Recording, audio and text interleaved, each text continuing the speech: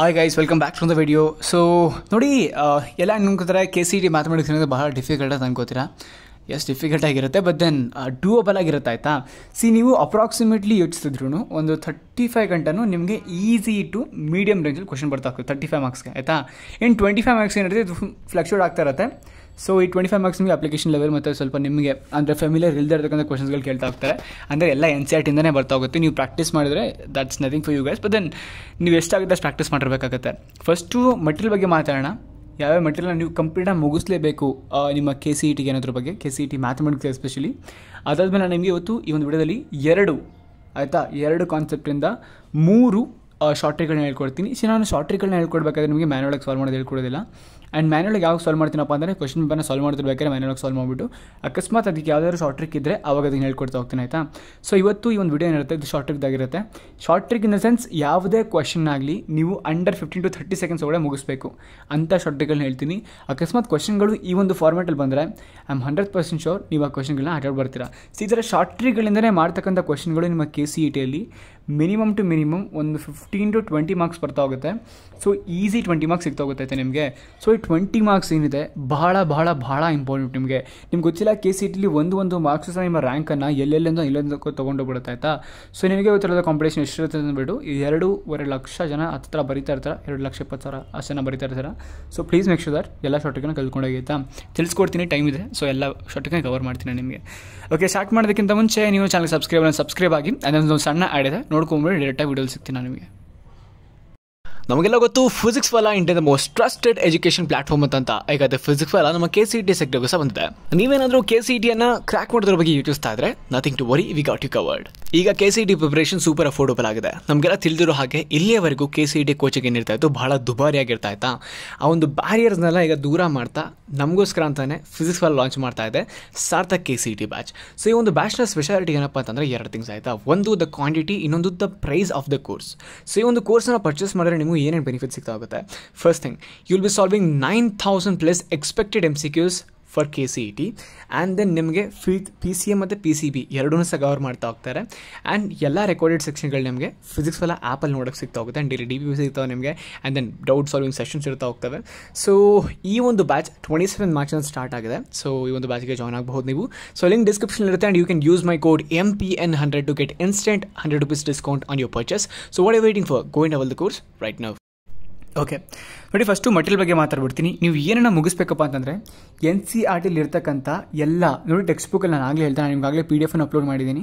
ಅದರಲ್ಲಿ ಎಲ್ಲ objective type questions ಇರ್ತಾವಲ್ಲ, ಆ ಎಲ್ಲ ಕ್ವಶನ್ಸನ್ನು ದಯವಿಟ್ಟು ಮುಗಿಸ್ಕೊಳ್ಳಿ. ಬಿಕಾಸ್ ಕ್ವಶನ್ಸಲ್ಲಿ ಆಪ್ಷನ್ಸು ಚೇಂಜ್ ಮಾಡ್ದೇ ಏನೂ ಚೇಂಜ್ ಮಾಡ್ದೇ ಡೈರೆಕ್ಟಾಗಿ NCERTಯಿಂದ ತೆಗೆದಾಕ್ತಾರೆ. NCERT and then NCERT exemplar ಈ ಬುಕ್ಕನ್ನು ನೀವು ಮ್ಯಾಥಮೆಟಿಕ್ಸು ಕಂಪ್ಲೀಟಾಗಿ ಓದಬೇಕಾಗಿರುತ್ತೆ. ಕಂಪ್ಲೀಟಾಗಿ ಓದೋದ್ರಿಂದ I am very much sure 30 to 35 marks ಈಸಿಯಾಗಿ ಬಂದುಬಿಡುತ್ತೆ ನಿಮಗೆ. ಮ್ಯಾಥಮೆಟಿಕ್ಸಲ್ಲಿ ನೀವು 30 to 35 ತೆಗೆದುಬಿಟ್ರೆ ಒಳ್ಳೆ ಸ್ಕೋರ್ ಬರುತ್ತೆ, ನಿಮ್ದು ಒಳ್ಳೆ ರ್ಯಾಂಕ್ ಬರುತ್ತೆ. ನಿಮ್ಗೆ ಗೊತ್ತಾ ನಿಮಗೆ ಎಷ್ಟು ಸ್ಕೋರು ಡೀಸೆಂಟ್ ಆಗಿರುತ್ತೆ, ಎಷ್ಟು ಸ್ಕೋರು ಒಳ್ಳೆ ಚೆನ್ನಾಗಿರುತ್ತೆ ಅಂತ ಅಂದ್ಬಿಟ್ಟು ನೀವೆಲ್ಲ ಸಬ್ಜೆಕ್ಟಲ್ಲೂ ಈ PCM ಅಥವಾ PCB ಯಾವುದೇ ಆಗಿರಲಿ ಸಬ್ಜೆಕ್ಟ್ಗಳಲ್ಲಿ ನೀವೇನಾದರೂ 40 ತೊಗೊಂಡೋಗ್ಬಿಟ್ರೆ ನಿಮ್ಮ ರ್ಯಾಂಕಿಂಗು ಅಂಡರ್ 1000 ಓಡಿರುತ್ತೆ. ಬಿಕಾಸ್ ನಿಮ್ಗೆ ಗೊತ್ತಿಲ್ಲ, ಸಾಕಷ್ಟು ಜನ ಅನ್ಕೋತಾರೆ ಇಲ್ಲ 60 ತೆಗೆದಿರೋರು ಇರ್ತಾರೆ. ಎಲ್ಲದರಲ್ಲೂ ಚಾನ್ಸ್ ಇಲ್ಲ ಅಷ್ಟೊಂದು. ಪ್ರಾಬಬಿಲಿಟಿ ಇರುತ್ತೆ ತೆಗೆದಿರತಕ್ಕಂಥದ್ದು. ಬಟ್ ದೆನ್ ಇಷ್ಟೊಂದು ಡೀಪಾಗಿ ಯಾರು ಹೋಗೋದಿಲ್ಲ. ನಿಮ್ಮ ರೇಂಜ್ ಏನಾದರೂ ಹಿಂಗೆ 35, 40 ಹಿಂಗಿದ್ದು ತಂದ್ರೂ ನೀವು ಆರಾಮಾಗಿ 5K ಒಳಗಡೆ, 3K ಒಳಗಡೆ, 1K ಒಳಗಡೆ ಎಲ್ಲ ಬಂದುಬಿಡ್ತೀರ ಆಯಿತಾ ನೀವು. ಸೊ ಎಲ್ಲ ಸಣ್ಣ ಎಫರ್ಟ್ಗೆಲ್ಲ ಮ್ಯಾಟ್ರ್ ಆಗ್ತಾ ಹೋಗುತ್ತೆ. ಫಸ್ಟು ಮಟೀರಿಯಲ್ಗಳು ಯಾವ್ಯಾವ್ದು ಓದಬೇಕು ಅಂತ ನಾನು ಆಗಲೇ ಹೇಳಿದೆ ನಿಮಗೆ. NCERT ಮತ್ತು ಎಕ್ಸಾಂಪ್ಲರ್ನ ಕಂಪ್ಲೀಟಾಗಿ ಮುಗಿಸ್ಕೊಳ್ಳಿ. ಬಿಕಾಸ್ ಭಾಳ ಇಂಪಾರ್ಟೆಂಟ್ ಅದು. ಅಲ್ಲಿಂದ ಕ್ವಶನ್ಗಳು ನಿಮಗೆ ಡೈರೆಕ್ಟಾಗಿ ಸಿಗ್ತಾ ಹೋಗ್ತವೆ ಆಯಿತಾ. ಓಕೆ, ಸೊ ನೆಕ್ಸ್ಟ್ ಡೈರೆಕ್ಟಾಗಿ ನಾನು ನಿಮಗೆ ವಿಡಿಯೋಗೆ ಬರ್ತೀನಿ. ಆ್ಯಂಡ್ ದೆನ್ ಹೊರಗಡೆ ಯಾವುದಾದ್ರೂ ಬುಕ್ಸ್ಗಳು ಪರ್ಚೇಸ್ ಮಾಡ್ತಾರೆ ಅಂತಂದರೆ ಫಸ್ಟು NCERTಲ್ಲಿ ಇರ್ತಕ್ಕಂಥ ಪ್ರಾಬ್ಲಮ್ಸ್ ಎಲ್ಲ ಮುಗಿಸಿ then go for other things. Because ನೀವು NCERTಲ್ಲಿ ಇರ್ತಕ್ಕಂಥ ಪ್ರಾಬ್ಲಮ್ಸ್ಗಳನ್ನ ಮುಗಿಸೋದಕ್ಕೇ ಬೇಕಾಗುತ್ತೆ 1-2 ತಿಂಗಳು. ಆ್ಯಂಡ್ ನಿಮ್ಮ ಹತ್ರ ಅಷ್ಟೊಂದು ಟೈಮ್ ಇಲ್ಲ. You have got only 48 days ನನ್ನ ಪ್ರಕಾರ. ಇನ್ನು ಬಾಕಿ ಎಲ್ಲ ನಿಮಗೆ ಅದು ಲೆಕ್ಕಕ್ಕಿಲ್ಲ. 48 ಡೇಸ್ ಇದೆ ನಿಮ್ಮ ಹತ್ರ. So you got to make sure that ಎಲ್ಲ ಓದಿ ಮುಗಿಸ್ತೀರ ಅಂತಂದು ಆಯಿತಾ. ಓಕೆ, ನೀವು ಬರೀ ಫಿಸಿಕ್ಸ್, ಮ್ಯಾಥಮೆಟಿಕ್ಸ್, ಕೆಮಿಸ್ಟ್ರಿ ಈ ಥರ ಬರೀ ಒಂದು ಸಬ್ಜೆಕ್ಟ್ಗಳು ಓದ್ತಾ ಇಲ್ಲ. ನೀವು PCM ಅಥವಾ PCB 3 ಸಬ್ಜೆಕ್ಟ್ಗಳನ್ನ ಓದ್ತಾ ಇದ್ದೀರ ಆಯಿತಾ. ಆ್ಯಂಡ್ ದೆನ್ ದಯವಿಟ್ಟು ಈಗಲೇ ನಿಮ್ಮ ತಲೆಯಿಂದ ಒಂದೊಂದು ತೆಗೆದಾಕ್ಬಿಡಿ. ಈಗ ನೋಡಿ, ನೀವು PCMB ಸೇರ್ಕೊಂಡಿರ್ತೀಯ ಆಯಿತಾ. PCMB ಸೇರ್ಕೊಂಡಿರ್ತೀವ, PCMC ಸೇರ್ಕೊಂಡಿರ್ತೀಯ. PCMC ಬಿಟ್ಟಾಕ್ಬಿಟ್ಟು PCMB ಅಂತ ಹೇಳ್ತೀನಿ ನಾನು. PCMB ಆಯಿತಾ. ನೀನು ಇಂಜಿನಿಯರಿಂಗ್ ಹೋಗ್ಬೇಕಂತ ಅನ್ಕೊಂತಿರ್ತೀಯ, ಅಥವಾ ಬಯಾಲಜಿ ಓದ್ತಿರ್ತೀಯ. ಏನಕ್ಕೆ ಬಯಾಲಜಿ ಓದ್ತೀಯ? ಇವಾಗಲೇ ನೀನು ಎಲ್ಲಿಗೆ ಹೋಗಬೇಕು ಅದು ಡಿಸೈಡ್ ಮಾಡ್ಕೋ ಆಯಿತಾ. ಅದಾದಮೇಲೆ ಇಂಜಿನಿಯರಿಂಗ್ ಹೆಂಗೋ KCT ಬರೀತೀನಿ, ರ್ಯಾಂಕ್ ಬಂದಮೇಲೆ ಡಿಸೈಡ್ ಮಾಡ್ಕೋತೀನಿ ನಾನು BSc ಹೋಗಬೇಕಾ ಅಥವಾ ಫಾರ್ಮಸಿಗೆ ಹೋಗಬೇಕಾ, ಇಂಜಿನಿಯರಿಂಗ್ ಹೋಗಬೇಕಾ, ಅದು ಬೇರೆ ಸೆಕ್ಟರ್ಗೆ ಹೋಗ್ಬೇಕಂತ ಆಮೇಲೆ ಡಿಸೈಡ್ ಮಾಡ್ಕೋತೀನಿ ಅಂತ. ಅದೆಲ್ಲ ಬೇಡ, ಇವಾಗಲೇ ಡಿಸೈಡ್ ಮಾಡ್ಕೋ. ನಾನು ಹೇಳ್ತೀನಿ, ನೀವು ದುಡ್ಡು ಮಾಡಬೇಕು, ಬೇಗ ಮಾಡ್ಕೊಬೇಕು ಅಂತಂದರೆ ಇಂಜಿನಿಯರಿಂಗ್ ಹೋಗಾಯ್ತಾ. 4 ವರ್ಷ ಆಗುತ್ತೆ. ಬಟ್ ದೆನ್ ಮುಗಿಸಾದ್ಮೇಲೆ ನೀನು ಟ್ಯಾಲೆಂಟ್ ಇದ್ದರೆ ಡೆಫಿನೆಟ್ಲಿ ಒಳ್ಳೆ ಕಂಪನಿ ಪ್ಲೇಸ್ ಆಗ್ತೀವಿ, ಒಳ್ಳೆ ದುಡ್ಡು ಮಾಡ್ಬೋದಾಗಿರುತ್ತೆ. ನೀವು ನಮ್ಮ ಹತ್ರ ಬಿಡ್ತಿರೋ ಈವನ್ ಮೆಡಿಕಲ್ ಮಾಡಿರೋರು ಸಹ ಆಯಿತಾ, MBBS ಮಾಡಿರೋರು ಸಹ ಅಷ್ಟೊಂದು ಪೇ ರಿಸೀವ್ ಮಾಡ್ಕೊಡೋದಿಲ್ಲ. ಇಂಜಿನಿಯರಿಂಗ್ಗೆ ಅಷ್ಟು ಪೇ ಸಿಗುತ್ತೆ, ನಿಜವಾಗ್ಲೂ ಇಂಜಿನಿಯರಿಂಗ್ ಅಷ್ಟು ಪೇ ಸಿಗುತ್ತೆ. ಸೊ ನಿಮ್ಮಿಷ್ಟ, ಏನು ಬೇಕಾದ್ರೂ ಮಾಡ್ಬೋದಾಗಿರುತ್ತೆ. ನಾನು ಸಜೆಷನ್ಸ್ ಕೊಡ್ತೀನಿ. ಇನ್ನೊಂದು ಡೆಡಿಕೇಟ್ ವಿಡಿಯೋ ಇದ್ರ ಬಗ್ಗೆ ಮಾತಾಡೋಣ. ಸೊ ಇವಾಗ ಶಾರ್ಟ್ಕಟ್ಗಳು ನೋಡೋಣ ಆಯಿತಾ. ನೋಡಿ, ಫಸ್ಟ್ ಶಾರ್ಟ್ಕಟ್ ಏನಿದೆ ಇದು ಇಂಟಿಗ್ರೇಷನ್ದಾಗಿರುತ್ತೆ. ನಿಮಗೇನಾದರೂ question something like this, integration of 1 divided by something X into ಈ ಎಕ್ಸೇ ಇರಬೇಕು, ಆದರೆ ಪವರ್ ಏನು ಬೇಕಾಗಿರಲಿ, ಪವರ್ ಮೈನಸ್ ಅನ್ನೋದು ಭಾಳ ವೆಯ್ಟೇಜ್ ಆಗಿರುತ್ತೆ ಅಲ್ಲ ಆಯಿತಾ. ಅಕಸ್ಮಾತ್ ಪ್ರಾಬ್ಲಮ್ಸ್ ಏನಾದರೂ ಈ ಟೈಪಲ್ಲಿದ್ದರೆ, ಇಲ್ಲಿ ನಂಬರ್ ಏನಾದರೂ ಆಗಿರಲಿ ಆಯಿತಾ, ಈ ಟೈಪಲ್ಲಿದ್ದರೆ ಇಲ್ಲಿ ಆ್ಯಂಡ್ ಇಲ್ಲಿ 1 ಇರಲೇಬೇಕು ಆಯಿತಾ. ಸೊ ಕ್ವಶನ್ ಏನಾದರೂ ಈ ಟೈಪಲ್ಲಿ ಬಂದರೆ ನಿಮಗೆ ನಿಮ್ಮ ಆನ್ಸರ್ ಏನಾಗಿರುತ್ತೆ ನೋಡಿ. ಇದನ್ನು ಸಾಲ್ವ್ ಮಾಡೋಕ್ಕೆ ಪ್ರಯತ್ನ ಮಾಡಿ, ನೀವು ನನಗೆ ಆನ್ಸರ್ನ ಕಮೆಂಟ್ ಮಾಡಿ.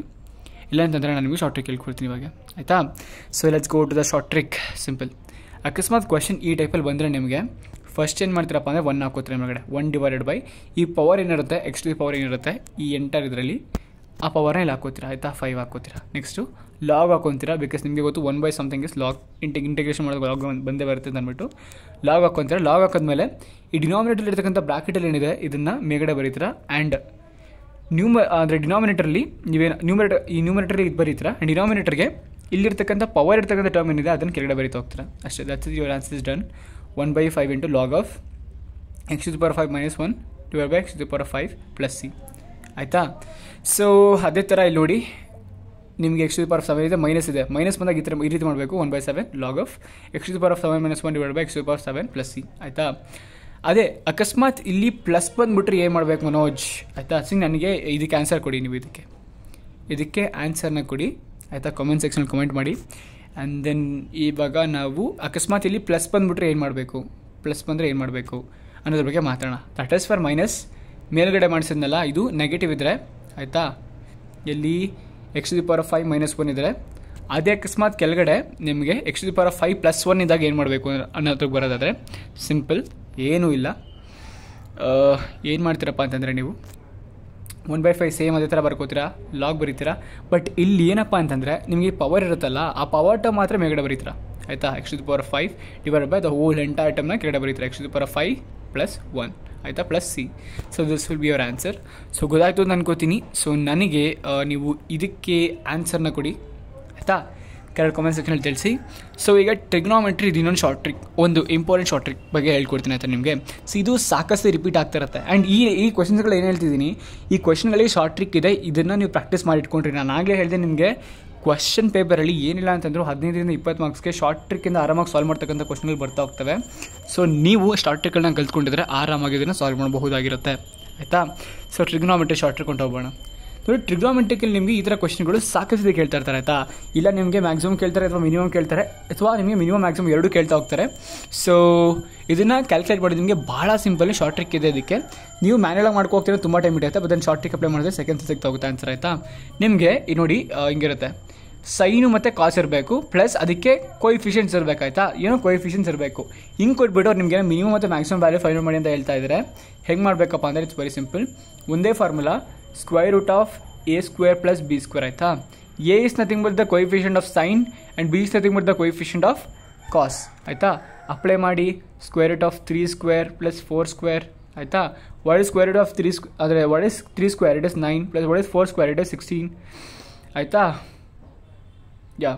ಸೊ ಈಗೇನು ಮಾಡ್ತೀರ ಅಂತಂದರೆ 9 + 16 is 25. So what is square root of 25 it is nothing but 5 ಆಯಿತಾ. ಸೊ ನಿನಗೊಂದು ವ್ಯಾಲ್ಯೂ ಸಿಕ್ತು.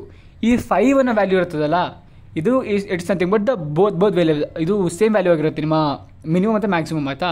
ಮಿನಿಮಮ್ ಮಾಡಬೇಕು ಅಂತಂದರೆ 5ಗೆ ನೆಗೆಟಿವ್ ಹೋಗ್ತಾರೆ, -5 ಆಗುತ್ತೆ. ಮ್ಯಾಕ್ಸಿಮಮ್ ಮಾಡಬೇಕು ಅಂದರೆ 5 ಹಂಗಿರುತ್ತೆ, ಹಂಗೆ ಇರ್ತಾರೆ ಆಯಿತಾ. ಸೊ ಇಲ್ಲಿ -5,5 ಇರುತ್ತೆ. That will be your answer, this one option A ಆಯಿತಾ. ಸೊ ನನಗೆ ಇವಾಗ ನೀವೇನು ಮಾಡ್ತೀರಪ್ಪ ಅಂತಂದರೆ ನೋಡಿ, ಇಲ್ಲಿ 6 sin x + 8 cos x, ಇದರಲ್ಲಿ ಮ್ಯಾಕ್ಸಿಮಮ್ ವ್ಯಾಲ್ಯೂ ಏನು ಅಂತ ನನಗೆ ಕೆಳಗಡೆ ಕಾಮೆಂಟ್ ಸೆಕ್ಷನ್ ತಿಳಿಸ್ತೀರಾ. So will meet you another video by explaining another like few more shortcuts. Till then keep learning, keep on learning. Thanks for watching.